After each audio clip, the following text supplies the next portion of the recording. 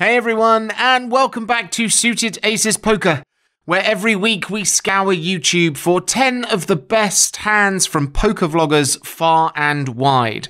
In this week's episode, we've got calculating the odds, we've got poker at the kitchen table, and we have a hand where losing really does feel like winning. Let's make a start. At number 10, our boy Ethan, Rampage Poker, is playing at the Hustler in California in a 10-20 cash game. And in this massive $20,000 pot, it is vlogger versus vlogger. Right off the bat, finding some action. We're playing five-handed. I'm in early position with King 8 of spades. I raise it up to $120 with a $40 straddle on. The big blind player with the big stack makes the call, and Mariano to my right in the straddle calls as well. We're going three ways to a flop in position of King 10-8, two hearts and a diamond. Action checks to me, and I'm thinking this is a huge bink. With the very disguised two pair on a draw heavy board, I decided to bet big to $300. And as if life wasn't already so great with two pair, the big blind decides to put more money in the middle and check raises to $800. This is what dreams are made of here, as the big blind player might be happy to commit stacks. But then also, actions onto Mariano, and he thinks for a long time, and then ends up making the call for $800. Really surprised by this action, and also at the same time, very confused. So much action going on, I'm in position, and I have to expect that my two pair here has to be good, unless I'm up against King 10 or pocket 10s. So with all this money in the middle and a lot of draws to be had on this board, I decide to raise again. Put in a 3-bet on this flop and size to 2,600. The big blind folds quickly, unfortunately, so we're not going to get action from him, but back onto Mariano, who committed $800 calling his raise. After a little bit of thinking, he ends up making the call. So really big pot brewing now, and will this be the first really big pot we play against each other? Time to find out. With already $6,000 to $7,000 in the middle, the turn is the 5 of diamonds. Brings in another flush draw on the board, and Mariano has about $7,500 in his stack. End of the day, the plan is simple, and it's to get it all in by the river. Although there are a ton of draws that could be had here, I don't want to scare away those draws. I want to bet small enough where I can bet turn, then go all in river, like I said. So I size up to $2,200, and Mariano doesn't take too long before doing the all-in himself. He check jams. I ask for a count, but I'm obviously not folding my two pair here. It's about $7,600 total. And yeah, I'm in here. I make the call, playing a massive pot against our buddy. I show my King 8, and we agree to run it twice, looking like I'm ahead here. The run out comes pretty clean. Mariano mucks, and just like that, we win over a $20,000 pot against our buddy. Not sure what he had. I think later he told me he had 10-8 for flopped bottom two pair, and this seems to be just a cooler. At number 9, it's Harry B playing at the Seminole in Coconut Creek, Florida in a 2-5 game. And does anyone know the actual odds of this happening? Tell us in the comments. In the last hand of the night, we look down at 2 red aces under the gun. Let's go. It's about freaking time we get a hand. I open up the action to $20. We see a call from the cutoff, and now the button blesses us with a raise. He makes it $125. Let's go. Hopefully we can get some money back. The small blind now decides to call the $125. Wow. The big blind folds, and the action is now on me. I'm sitting with a hair over 900, so it's a bit of an interesting spot. I think jamming here actually isn't bad, because it would just look so ambitious and like bluffy just with all the dead money in the middle. But I really just want to get the absolute maximum, so I just decided to make it $375. The cutoff folds, and now the button calls the $375. Let's go. Action's on the small blind, and you will not believe it. The small blind jams all in for around $1,500. We are getting absolutely blessed out here. Obviously, I'm not going anywhere. I hem and haw for a little bit and obviously make the call. And now the button pretty quickly makes the call as well. Let's go. We're going 3 ways to a flop where we are all in. The main pot is around $2,700. So if I'm able to win this, I will probably have the swingiest session of all time. We table our hands, and as no surprise, we're up against kings and the button has queens. Are you kidding me? We are in the best shape possible, but going 3 ways to a flop, you can never be that comfortable. The flop looks good. The flop comes jack high with 2 hearts. The turn is now another heart, and we do have the ace of hearts. We're off to see a river, hoping to fade the last queen or the last king, and boom, it is a 7 of spades. What a clutch triple up for one of the last hands of the session. Wow. At number 8, it's Huggie. He's playing at the Lodge in Austin in a 1-3 cash game, and I don't know. I think everyone's got a big sweat on in this hand. 2 hands later, there's 2 limpers, and we see a raise to $20. The button calls, and we look down at King 6 suited in the small blind. I'm expecting to see some of the limpers call, so I make a pretty loose call and join along here as well.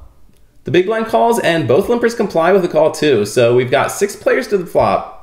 I check dark, and the flop comes 10-4-3 with 2 hearts, giving us a flush draw. The big blind leads for almost pot, $116. The player behind him goes all in for $180 before the next 2 players fold. The button cold calls the 180, and now we're in an interesting spot. I check with the dealer to make sure I understand whether this is a dead raise, since that may influence our action. Is that a dead raise or no? That one? Yeah. Well, that's just an all-in. That's a one better. Yeah, he bet 110. That's a dead raise. Yeah. It's a dead raise? Yeah. Like, can he re-raise? That's my question. No. Knock on. No. After some confusion, we find out that we could call here without the original bettor raising us out of the pot. If the original bettor calls, which I suspect they will, then we're getting about 3.5 to 1 odds on a call. However, we're only getting about 5 to 1 to hit our flush if we're only seeing 1 card, but we're getting closer to 2.5 to 1 to hit if we're seeing the full run out. With that in mind, I don't think we can call here, but we could put on the pressure with a raise against the other players in the pot. This could give us the right odds against the all-in player while folding out the other 2 players involved. And in the case that either of them does happen to call, I imagine I've got equity as long as I'm not up against an ace-high flush draw. With all that, I ultimately decide to come over the top, having everyone else covered. The original bettor thinks for a full minute before finally making the call, and the button snap calls as well. After a bit of effort by the dealer, we've got an $840 main pot, $522 in the first side pot, and $588 in the second side pot, for a total of $1950 in all 3 pots. Well, he's got jacks. And he's in these 2 pots. I had the flush. Oh, he's got the flush. And he's in all the pots. I knew he was in the flush. He's got a set, so he beats your set. He beats the jacks. You get it all. Wow. So you get all the money. All right. I knew he was on a flush draw. How do I not call? At number 7, it's Yale Greenfield. He's playing in a 2-5 at the Lodge in Austin, Texas. And how long would you wait before calling the clock? I'm in the 2-5 no limit game now, and I peel 2 kings and cutoff. Under the gun limps, and I go ahead and make it 25 to go. Button does call, and the small blind and aggressive player off of about a $900 stack makes it $125. Under the gun puts in the cold call. And I think here, when I see this, some alarm bells are going off because a lot of recreational players still do use the under the gun limp strategy with very, very strong hands looking to limp re-raise you. You don't see it as much as you did, say, 10 years ago, but the play is certainly still around. And when he cold calls $125, it makes me think he might have been planning to do that, and now he doesn't know what to do, but that his hand is extremely strong. Raise. But my hand is way too good. I go ahead and raise it up to 525. Button gets out of the way. Small blind gets out of the way. And now it's back on the under the gun player. So he's been in the tank for quite some time here. I had no idea. And he does go ahead and finally put in the call. Flop is Jack 8-3 rainbow. He goes ahead and checks. And I bet $350. Looking at this board, the main types of hands that I think he could have that would ever hit him here are like ace-jack suited and pocket jacks. Outside of that, I don't think he's gonna have anything that hits this board too frequently. Of course, he can have hands like pocket tens, pocket queens, ace-king suited, and I don't mind if any of those hands call a bet here. If he's got jacks, it just is what it is. We're gonna be in a lot of trouble in this hand. And under the gun puts in the call. Turn is a 4 of hearts. So we do not have a heart in hand, so hands like ace king and ace queen of hearts maybe turn to flush draw. Under the gun checks it to us. 1905 in the middle. I think the options are extremely limited here. All in. And I go all in for his 1200 total. And I think the key here is that the way the pre-flop and flop bet is set up, we basically have to shove every single turn with 1200 behind and 1900 in the middle. But when he goes to the tank, I'm realizing that I always have the best hand, and that is an incredible feeling. Clock on 6. Wait, I gave you an extra 2 minutes. Yeah. No, you're good. You're good. I took plenty of time. Don't worry about it. All right, my man. You're gonna have 30 seconds, okay? I'll give you a 10-second moment, 5-second countdown. A lot of the time when the clock gets called, it's just a prelude to somebody folding. 10 seconds. 5. And it's a buzzer beater. He puts in the call. River pairs the 4, we show, and he quickly mucks. So we fade what were probably bad cards, Jack, Queen, Ace, and win a huge $4,300 pot here. At 6, it's Ashley Sleeth, and she's playing in an $800 tournament at the Venetian in Vegas. And after you've watched the video, make sure you click on the link in the description box to find out exactly why Ashley is playing against her grandmother at the kitchen table. Okay, we're about to get put in a pretty tough spot. I get queens again. I open under the gun to 12,000. So the blinds went up to 5K. Folds around to the big blind. She 3-bets from the big blind. She has not once done this. She's flatted every single big blind. And this is not the only tournament I've played with this lady. I've played with her in a bunch of different tournaments. She 3-bets to 40K. Alarm bells are going off in my brain, but I have queens. She has about 50 big blinds to start the hand. These are really strong positions. I'm early position and she's the big blind, which people, are happy to just flick in the call and go to see a flop. So when she's 3-betting me from my early position open, I think it's really, really strong. So even though I have queens, I'm a little bit hesitant to just get it in for 50 something bigs. I do make the call, and we both see a flop of Jack 4 deuce rainbow. She c-bets for 60,000. Big c-bet. She bets 2/3 the pot. Same situation going on in my head. Now I'm not even beating jacks if she happened to be 3-betting me with that. So I just make the call, keep my fingers crossed that she gives up, basically. Turn is a 9 of spades, bringing backdoor flush draw, and she snap jams for 207,000, I believe, into a pot of 200. So she's shown so much strength. It's like aces, kings, and jacks, I mean, what else is she doing this with? Is she bluffing with ace, king of spades exactly? I don't know. The way I've been playing, she has to put me on a good hand. So I laid down the queens, gave her a lot of credit. I don't think I was heading this spot. I'm pretty confident in that. At 5 this week is Rampage, our boy Ethan. He's back at the Hustler in California, playing in a 5-5 game. And is there any way to get away from this hand? I pick up aces in the small blind. Oh god, this is what dreams are made of after splashing around. There's an open to $20, then a cutoff 3-bet to 50. I actually didn't see this raise at the time from the cutoff player, so I decided to 4-bet, technically, to $80. $80 is still a valid raise, and surprisingly, the opener who opened to $20 makes the call for $80. But now we have some interesting dynamics here as the cutoff raises again, 5 bets technically to $380. I'm sure I probably induced it as I didn't see this player raise to 50 and there's some weird stuff going on, but with aces here, this is just what dreams are made of. I'm going to make the call for now. I'm going to play out of position, not going to put in the 6-bet as that seems really strong. The opener folds, so we're going heads up to a pot that's brewing here. Going to a flop of king 3 deuce rainbow. I check it over to him on a relatively safe flop for aces. He bets out $100, and I've been doing some weird stuff today, so why not do some more weird stuff when I have a really good hand? I check raise to $200. Yes, this is a min check raise, $100 more to him, and he has no option besides calling himself. So now we're going to a turn which comes a queen. Not the best card in the world, to be honest, as I do lose to some sets now in a 5-bet pot technically. Anyways, I still decide to bet out $400, and now This player pretty quickly raises to 1,500. Oh man. Well, we're going to be playing for stacks now, I guess. Looking at his stack, he has maybe $2,000 to $3,000 behind. And I'm drunk. I'm not folding aces. It's the best one pair. I go all in, and he snap calls. And he shows pocket kings. Oh, that's a gross one here. Really big pot, as he had about $4,100 in his stack. The river is a board pairing queen, so no help to me here.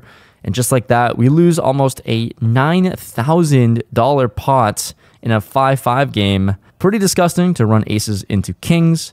Losing this one, but got to give credit to this player. Nice hand, man. At number 4, Brad Owen is at the Lodge in Austin, playing in a massive $25, $50 no-limit hold'em cash game. And this is why the 7-deuce game only exists at the Lodge. Everything's going just fine when we pick up 7-deuce offsuit on the button. Boston Jimmy is raised to 250 from middle position with pocket 10s. The 7-deuce game is on, meaning if anyone wins with it, everyone at the table has to pay the winner $100. The last person to fold has to pay $200. I call the 250, it's heads up, the flop comes queen 4 deuce rainbow, we at least have a pair.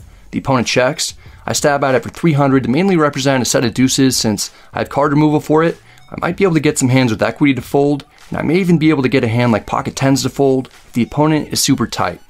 We don't get the fold, Boston Jimmy is stuck a good chunk and needs to get revenge against me for the jiggities, plus his hand is the best, so why would he? He calls, I'm still putting him on something like Broadway cards or a pocket pair that didn't make a set below queens. Unfortunately, we see a turn that's great for both the opponent's range and his actual hand. Oh, okay. I told her it was trouble. Okay, now this is confirmed some trouble. 3 of a kind for Jimmy on the turn. Check, check.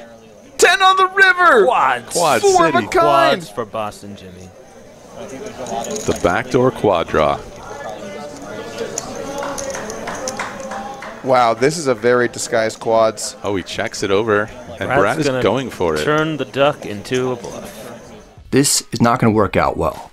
I actually strongly considered checking back because I still beat all ace highs and hands like king jack suited, but the problem is that I don't beat pocket pairs like jacks, 9s, 8s, and a few others that the opponent would play this way that he might fold to a river bet with, since I'll have king 10, jack 10, and 10-9 suited hands that I'd also play this way. I certainly don't expect to be up against anything strong once the opponent is checked 3 times, particularly after it went check-check on the turn. There's no real reason for Boston Jimmy to think that all of a sudden I'm going to try to bluff river or we'll be able to call a check raise. A perfect confluence of events happens for Jimmy to put in the raise to 4,200. It makes no sense to me. To be fair, it's not that often that someone backdoors quads. It's even less often that when they do, they check all 3 streets. I'm extremely suspicious that this is being done with complete air.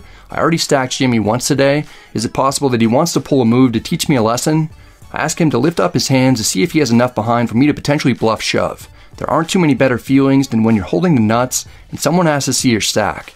I'm having a tough time trying to piece this one together. The only hand that I can think of that's reasonable for the opponent to play this way is pocket queens. And even that doesn't seem super likely. There's no need for me to raise unless he turned a hand like pocket 8s into a bluff. I'm perplexed, and I get an extra 900 from the table if I can bluff catch correctly. With that incentive, I call, it hurts, I run into another monster, I'm still winning for the session, but I give most of my profit back to its rightful owner. The 7-deuce game has cost me a lot of money this week. It actually accounts for around 80% of my total losses on the trip at the moment. I obviously could have folded on the river there, I just have to try to forget about it, play better, and move on. At number 3 this week, and Mariano is playing in a 5-10 game at the Morongo Casino in Beaumont, California. And when you're just grateful not to get punched in the face. I get dealt king, queen, and diamonds and raise it up to 75 over a limper.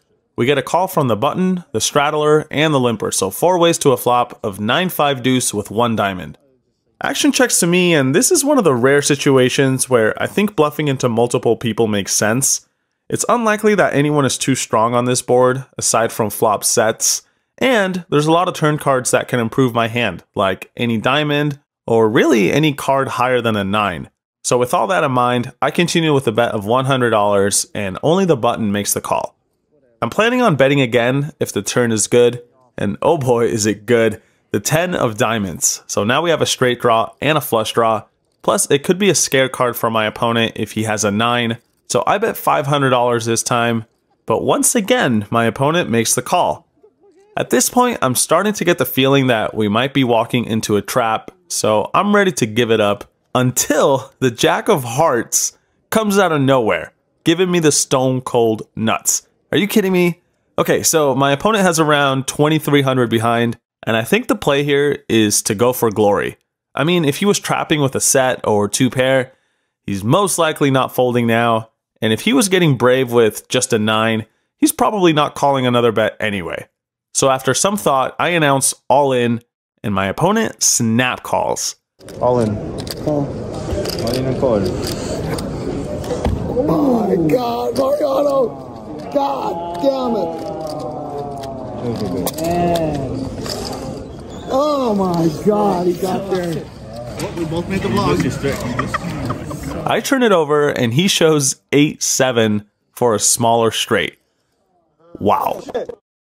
Number 2 this week is Wolfgang Poker. He's playing at the Palm Beach Kennel Club in West Palm Beach, Florida in a 5-10 game. And with this hand, this really is an example of when losing feels like winning. And I'm having more fun when I look down at pocket aces from the button. As if life couldn't get any better, the $25 straddle is on and the hijack puts in the call. How could it get any better? Oh, I don't know if the cutoff now raises it up to $75 and the action's back over to me. I'm on the button, there's a straddle, a call, a cutoff raise. Obviously, I need to build the size of the pot and get some of these players out of here, so we're not going 4 ways to a flop. I make it $210. When I make it $210, I only really expect the cutoff to put in the call here, but that's not what happens. Let's see who calls. Oh, the small blind, the big blind, the hijack, and the cutoff all call. How is this even possible? I have aces now in a 5-way hand. It's $1,000 in the pot, and the flop comes queen, jack, 4, rainbow. I have the benefit of position. I'm on the button, and the small blind now rips it all in for $400. He starts the action. The big blind puts in the call, and the action's back over to me. I really would like to just get out of the way here, but I don't think the small blind is ripping it in too strong. The big blind's call, though, is very strong.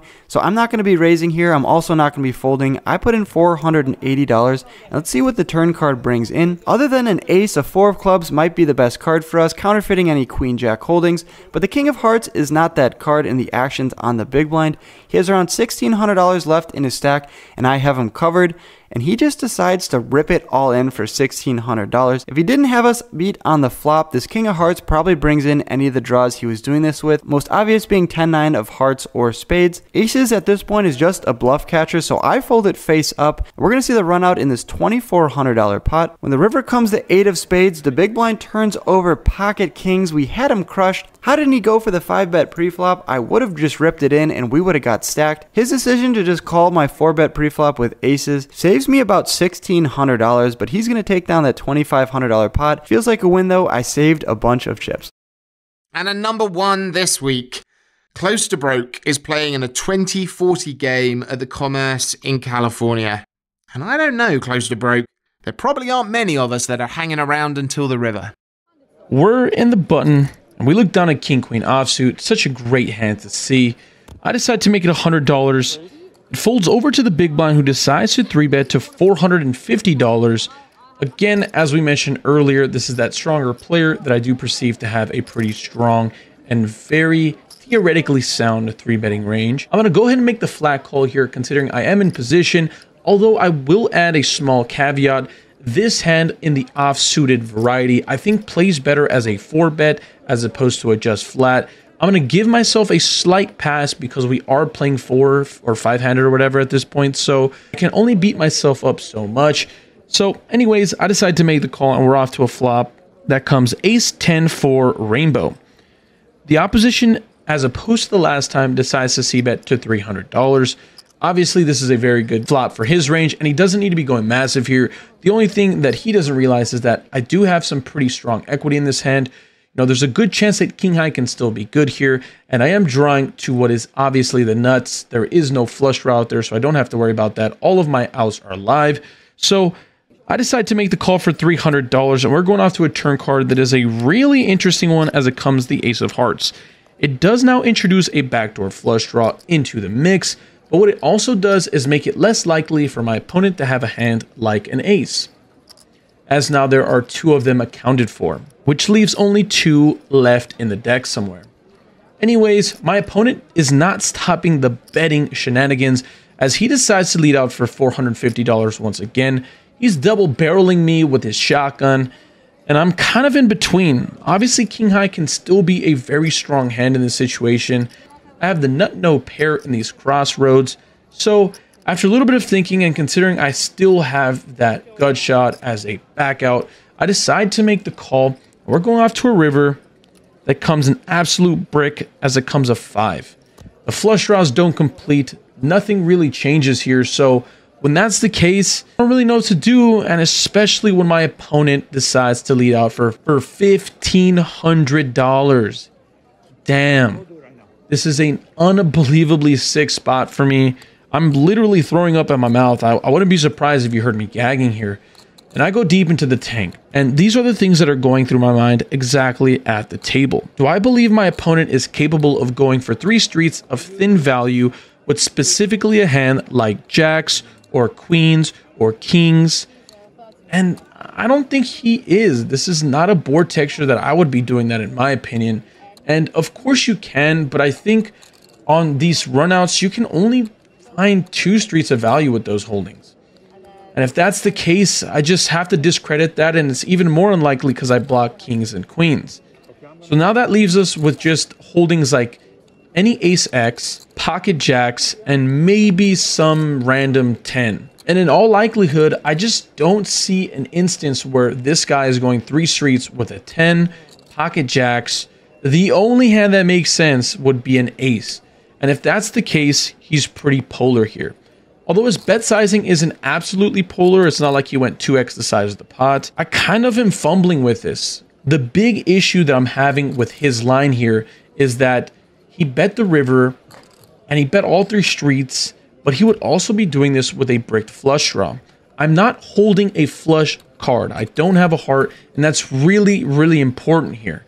I think that if I'm going to be calling this river, I'd prefer not to have a heart. I think I'd be almost always folding if I held even 1 heart in my hand, because that just discounts a ton of the combinations of flush draws that he'd have on the turn that he'd continue to barrel with. So after all is said is done, and nearly 3 minutes into the tank, I end up putting my freaking chips in the middle, and I make one of the sickest calls of my life with king high in a massive pot. My opponent ends up showing queen 7 offsuit for the absolute 3, or actually 4 barrel blufferoonie. I am very proud to show my king high, and wow, what a freaking turn of events. I'm pretty sure I'm not hanging around to the river. That's a nice hand. Well played, close to broke. So that's it for week 11, folks. We hope you enjoyed it. If you did, please don't forget to like and subscribe. And as always, you'll find links to the original content in the description box below. Thanks for watching, and good luck at the felt.